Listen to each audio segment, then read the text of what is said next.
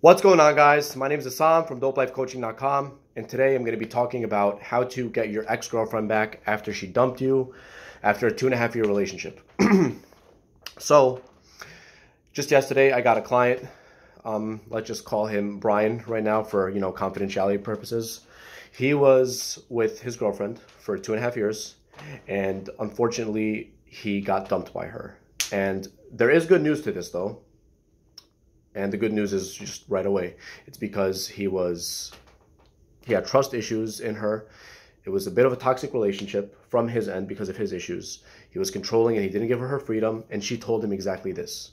Now, the first step in getting your ex back is knowing what went wrong. The good news about this situation is his ex-girlfriend told him the reasons, and not just that, she gave him hope for a better future. She said it's possible that maybe 5-6 months down the line we could be a thing. So, and obviously she loves him too. I mean, 2.5-year relationship, that's a long-term relationship. That's a lot of time invested between two people. So that's the good news. Step one is knowing what went wrong. He knows what went wrong right now, and the good news also is they ended on good terms. There's no bad blood between them. He respectfully accepted her decision. He didn't chase her back. He didn't try to fight for it. Fight for the relationship. Sorry, I'm choking up. And so that's how we can get to the second step and the third step and the fourth step, just from knowing, the fundamentals, basically, right? So, first things first, obviously she left him because of his trust issues and his lack of confidence in the relationship, and because he was too controlling. Now, obviously, right now, since the relationship has ended, she still loves him, don't get me wrong, but she holds the power. Why? Because she knows that she's the one who dumped him, and she could get him back instantly, just like this. If she gave him a phone call, if she texted him, if she did this or she did that, she knows he's going to come crawling back. And she might like it, but still, she knows she holds the power. And also, she knows that there are fundamental issues that are not solved. So even if he says verbally, yeah, I'm a better person right now, I'm this, I'm that.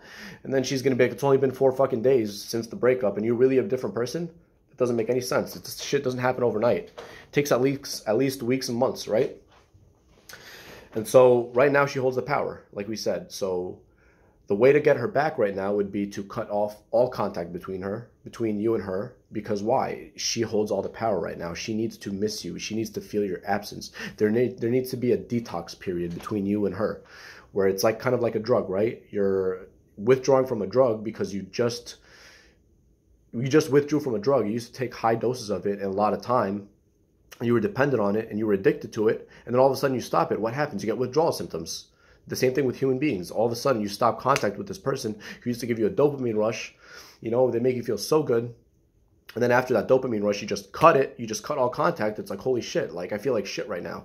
Obviously you do, because you need to detox from them, right? Detox. So what I recommended for him to do, I'm just going through the notes, hang on. Yeah. So right now he has to detox from her, and he has to make her detox from him.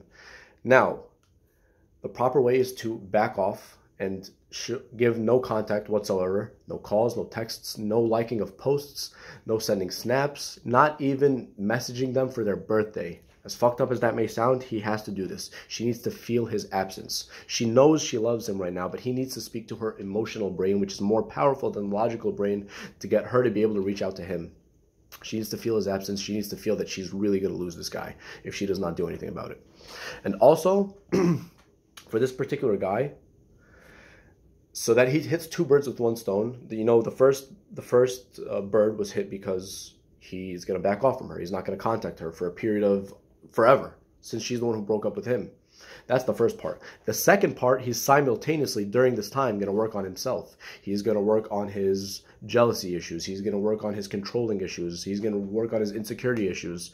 I gave him a couple tips how to do that. And I could give you tips to do that as well during our sessions. But so as he hits these 2 birds with 1 stone, and as time goes by, we tend to look at the past with rose-colored glasses, so to speak. So we tend to look at our past relationships. As time goes by, we tend to forget the bad memories and remember the good ones. She's going to remember that, yeah, he was kind of toxic. Yeah, he was kind of controlling. Yeah, he was kind of overly jealous. Yeah, he didn't give me my freedom. But I also like this, and that about him. And so the days and the weeks are going to go by. She's going to be like, holy shit, he's not reaching out to me. I expected him to reach out to me, even if it's not on a conscious level, on a subconscious level. I expected him to reach out to me, but he hasn't reached out to me. What's going on? Is he seeing a new girl? Is he going through therapy? You know? And I also recommended that during this time of backing off from her, he pretty much withdraws everything from social media. No posts, no nothing. For at least like a period of 3-4 weeks. And then he goes back, and then he gets to share something positive or whatever it is, so that he gets to show the world the new and improved him, so to speak. And then if she picks up on it, she's going to be like, oh, wow, within this period of time, this guy changed. It's a different him. It's an upgraded him. I'm kind of curious. Is he seeing someone else right now? Why is he so happy? The breakup was really recent. And then it gets her curious. And then with curiosity comes concern. And then after concern can come preoccupation. And then after preoccupation can come fear and then self-doubt. And after that fear and self-doubt can come obsession. She's obsessed with the fact that she needs to reach out to him. And if you get her through those stages, she's not going to have a reason not to reach out to him. Because after this detox, she's just thinking about him too much. Curiosity, then concern, then preoccupation, then fear, then obsession, to the point where she has to. She feels like she needs to reach out to him just to see what's going on. Like she can't take it anymore.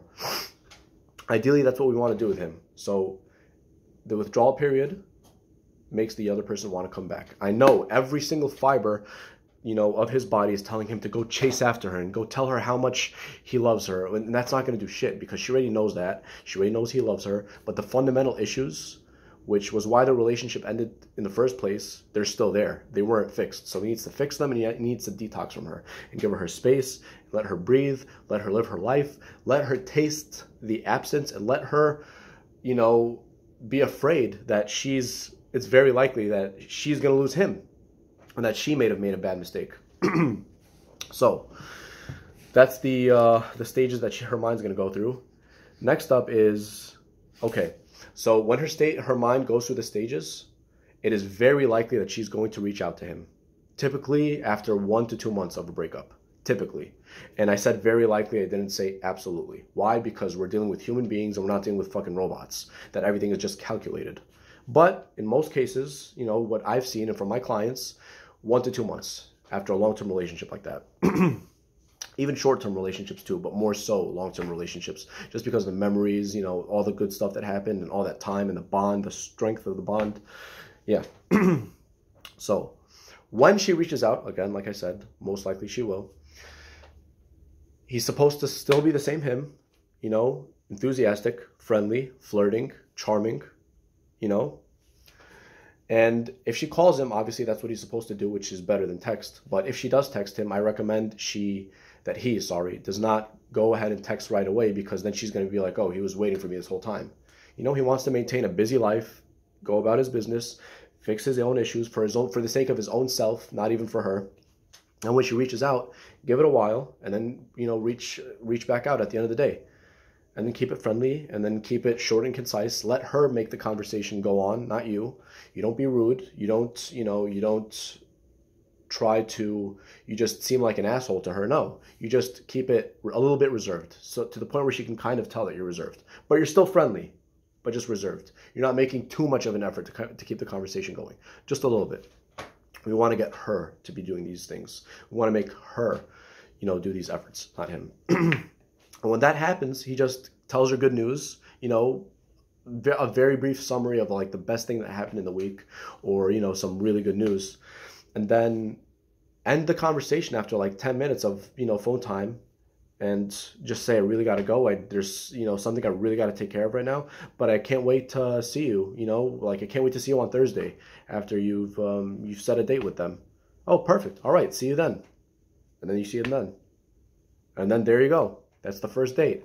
And then if you keep up with this behavior and she sees that you've changed actually, and it's not just a fucking front, she's going to very, very, very, very likely reach out to you again and want to get back together with you if you play your cards right, and if you rinse, recycle, repeat. Rinse, recycle, repeat.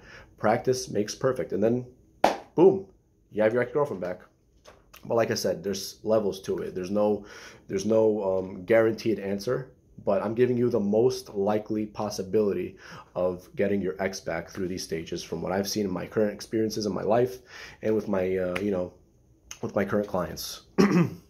So that's pretty much it, man.